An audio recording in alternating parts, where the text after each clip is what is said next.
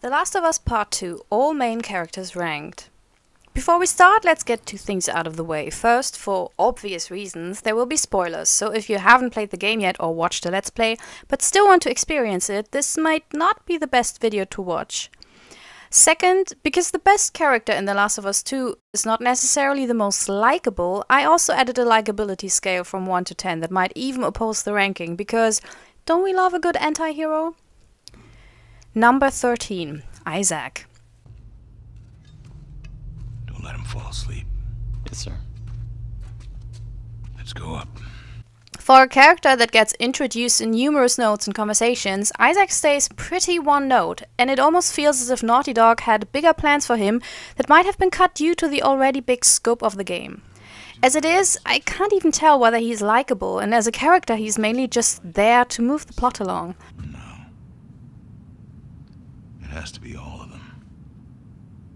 Compared to other community leaders we get to know in the Last of Us universe, Maria, Marlene, and even David, Isaac is nothing but a cardboard cutout, and it's a shame because with Jeffrey Wright as a mocap and voice actor, there surely was a way to make him more interesting.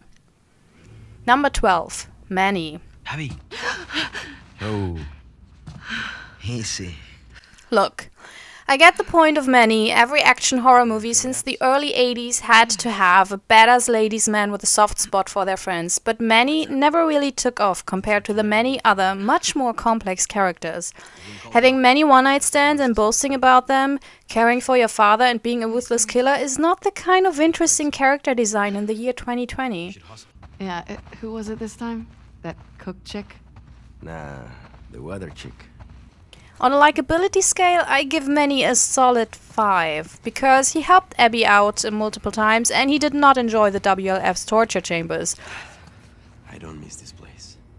But his weird Don Juan stick, as well as him more than once talking about the joy of killing other people, dropped the ball for me.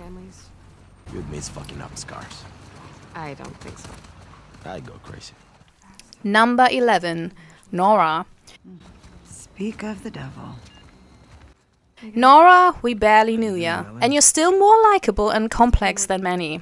Even though we don't get too many glimpses on Nora as a person, she seems to be fun, loyal, and able to make hard decisions if need be.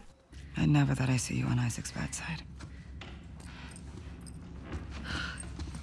8 out of 10 on a likability scale, -2 for rubbing Joel's death in, but then again, when you're dead already, you might not want to cuddle your murderer. You still hear his screams? What?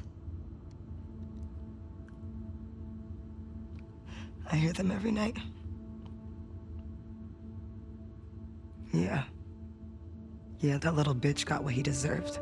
And even as a character, she manages to be interesting enough with the few scenes we get before that horrible, horrible, horrible ending. Number 10, Lev.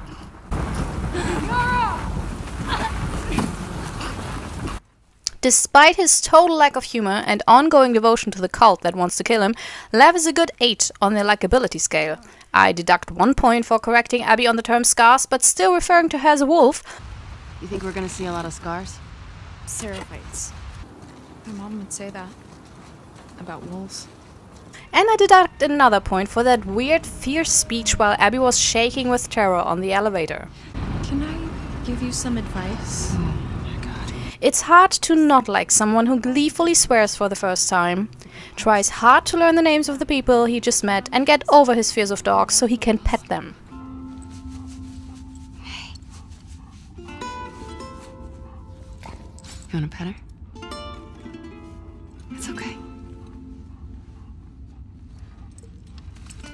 Yeah, see? However, when it comes to the writing of Lev's character, the decision to let Yara tell a story instead of having him tell it, coupled with the fact that Lev spends most of the time asking Abby about New World stuff and preaching the gospel of the Seraphites, renders him a little too cliched, and even though on a metaphorical level he is supposed to be what Ellie was for Joel, Lev never really gets the depth of character he probably deserves. It's almost as if the idea of Lev is better than the execution. Fuck these scars. Seraphites, whatever. Yeah. Fuck them. Never heard a Seraphite cuss before. It was my first time. Number 9. Yara. Yara! On a likability scale, Yara is a great 9, -1 points because of cult affiliations. But as a character, she is mostly acting as the mouthpiece of Lev's story, and we don't really get to know her story, or her own ambitions. For a long time, I didn't understand why he was questioning the laws. Yara's main goal is to protect her brother, and that is amiable enough, but I still wish that we would have found out more about her, since she does seem to be a little bit more aware of the downsides of the Seraphites than Lev, and would probably have added a lot to the understanding of how life as a Seraphite without the cool 8-colored glasses would be. So far. Yeah. Good. The small insights into Yara we get are so nuanced that it's a shame that she spends most of her time talking about her brother. Number 8. Tommy. That's a lot. I love Tommy so much, but the game does a weird 180 with his character that is kinda plausible, but unfortunately not much discussed in the second game. Portrayed as the more conscious and morally balanced as well as emotionally open Miller brother, Joel's death triggers Tommy back into his days as a hunter and shows some truly dark sides of his that we haven't seen previously. Tommy did this. This? No way. That was definitely him. What's a little disappointing is that we hardly get to find out what motivates Tommy and how he explains his own change from responsible community leader to ruthless and somewhat asshole-ish John Wick.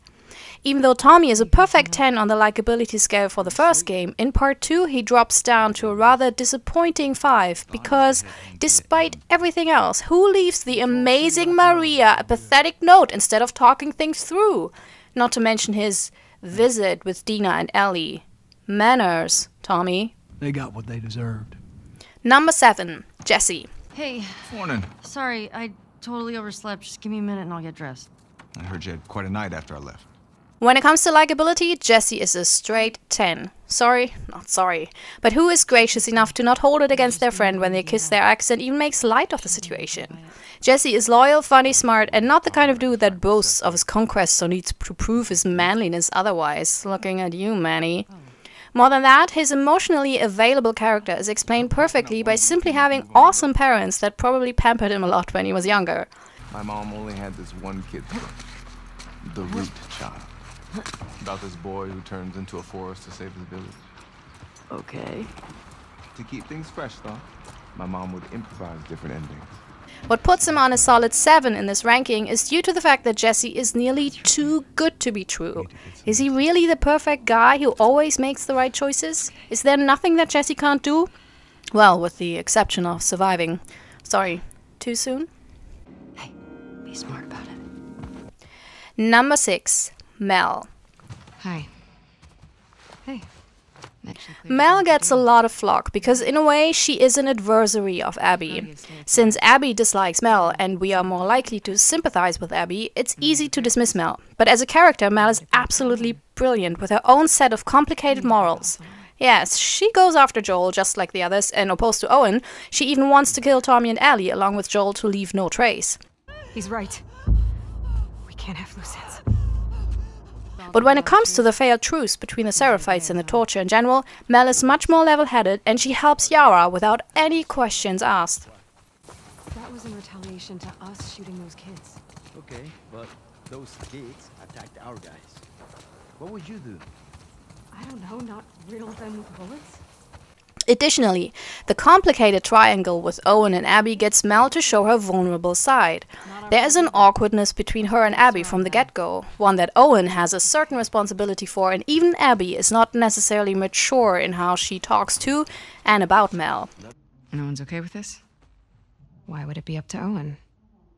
Later on, Mel is outright hostile. But that makes her a great complex character that shows that she will help Abby when it comes to Yara and Lev, but does not just ignore her own feelings regarding Owen and Abby. After all, Mel is pregnant and is supposed to watch how the father of her baby sails off with his ex? Actually, I'm going with them. But not if you come. On a likability scale, I would give Mel a good 8, because putting your own complicated feelings down for a minute to help strangers in need is pretty solid in the world of The Last of Us. This is Yara. What did this? A hammer. It wasn't me.